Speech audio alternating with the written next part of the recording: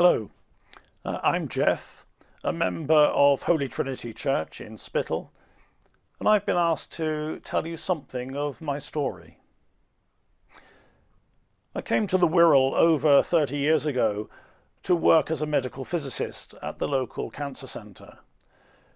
But long before that I was born and brought up in Plymouth. How and why I became a clinical scientist is linked with how and why I came to faith in Jesus Christ. For the most important thing now is not where I'm from or what I've done, but having a living relationship with God through Jesus, his Son. As a child, I wasn't sporty like my two brothers, but I was inquisitive.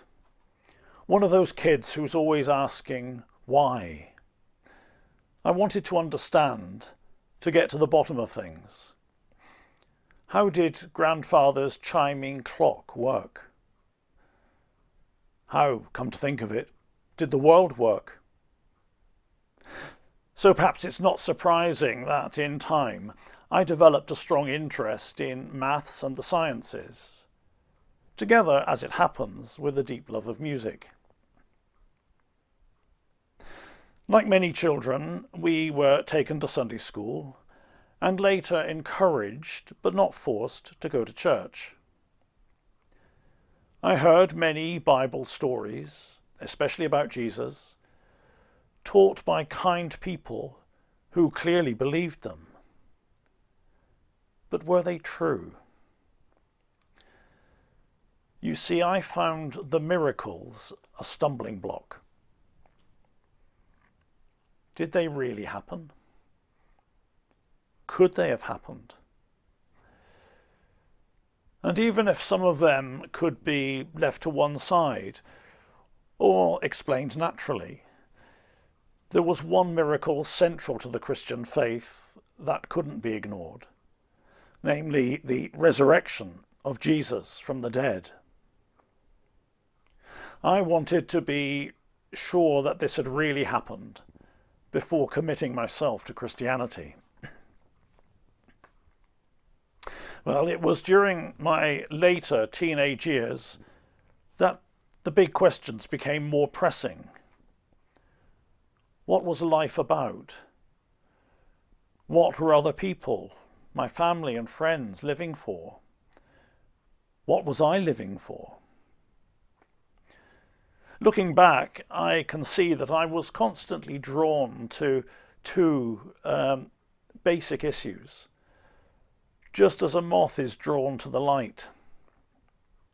First, what can we really know about the world, how it works and why it is the way it is?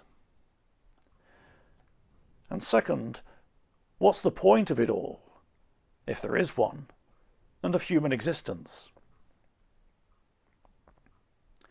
Science offered a way to address the first of these, but what about the second one? The one about questions of purpose and meaning. If Christianity were true, then it seemed to fit the bill. In fact, as I would later come to see, it provided a framework which actually embraces both issues.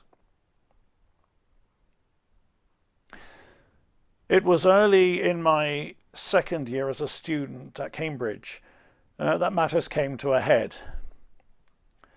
A Christian friend had met with me regularly during my first year to study what the Bible said about God, human beings, and Jesus. I understood that if God was real, I needed to live in right relationship with him, that I was separated from him by my sin, and that the only way forward was to trust in Jesus, who had died to save sinners just like me. I knew that famous Bible verse, John chapter 3, verse 16. For God so loved the world that he gave his only Son, that whoever believes in him should not perish, but have eternal life. By now I also saw that if God was real, then miracles, even the resurrection of Jesus, were no problem for him. After all, he had created the whole universe from nothing and made it work the way it does. So what was holding me back? I was looking for certainty, something almost like a mathematical proof of the truth of Christianity. Instead, I was being invited to believe, to take the risk of trusting God on the basis of the Bible's testimony about him and what he had done for us in Jesus. I wanted knowledge of one sort, like what we get from science. I was being offered knowledge of another sort, a living personal relationship with the one who made all things. What was there to lose?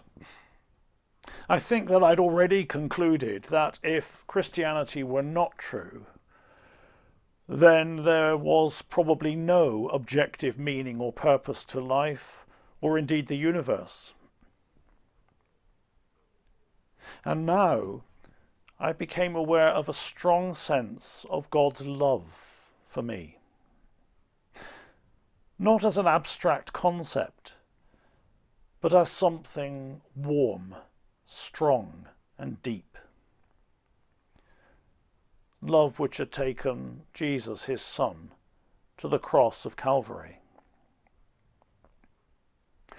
Some words of Jesus from John chapter 14 verse 6 rang with clarity. I am the way and the truth and the life. No one comes to the Father but by me. It wasn't intellectual compulsion or emotional blackmail, but an invitation to know the joy of sins forgiven, to enter into the fullness of life by the only way there is, by believing in Jesus Christ crucified and risen. The truth, who is not merely conceptual, but human and divine. You see, I had thought I was looking for God, only to find that he had come looking for me. He brought me to an open door and graciously invited me in. All I had to do was to trust him, to exercise the faith which was itself his gift.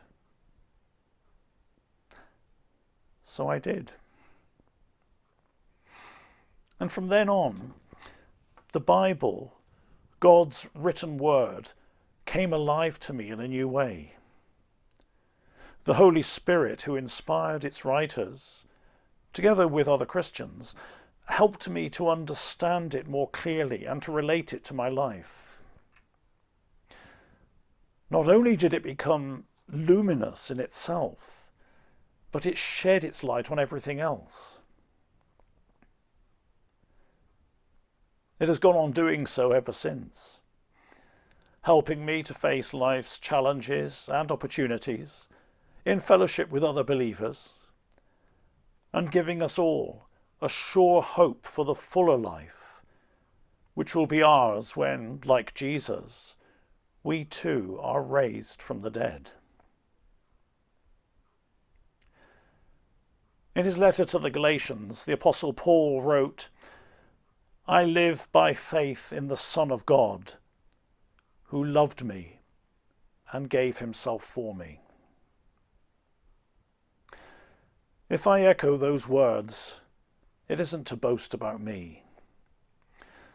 I'm still a deeply flawed man who makes many mistakes. whose faith is sometimes tested, and who often struggles to live in obedience to God and to love other people as I should. But by God's grace and the help of his Spirit, whom he gives to all who put their trust in Jesus, this faith has shaped the rest of my life so far. That includes my choice of career, as I wanted to use my scientific knowledge to be of some benefit to other people. It also includes giving any help or encouragement that I can to others who want to know the way, the truth, and the life for themselves. If you'd like to know more about what it means to be a Christian, why not get in touch with us at got.questions@holytrinityspital.org. We'd love to help you.